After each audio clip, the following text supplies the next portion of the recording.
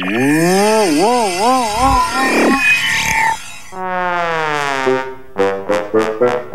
now, the history of electricity.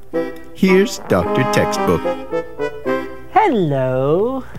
Maybe you think that one or two people discovered electricity. Well, actually, electricity is all around us. It occurs in nature. Oh! Ah! Very funny. An electric buzzer. Now, you probably heard some story about Ben Franklin flying his kite. Well, don't believe for 1 second that Mr. Franklin was standing out in a wet field with lightning raging about him, holding onto a brass key. No, he actually was standing in the distance, observing the kite, taking notes, and what he found out was that lightning is actually an electrical spark.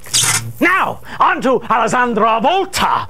Mr. Volta was the first man to build a battery, and he did this by taking small plates of copper and zinc and putting moist pieces of paper in between it. So, as an ode to Volta, I will take this 9-volt battery and stick it on my moist tongue.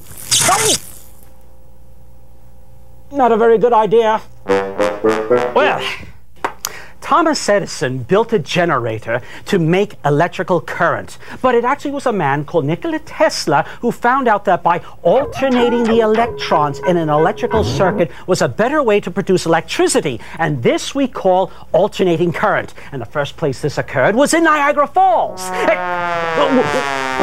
Wait, there's more to learn. This has been the history of electricity.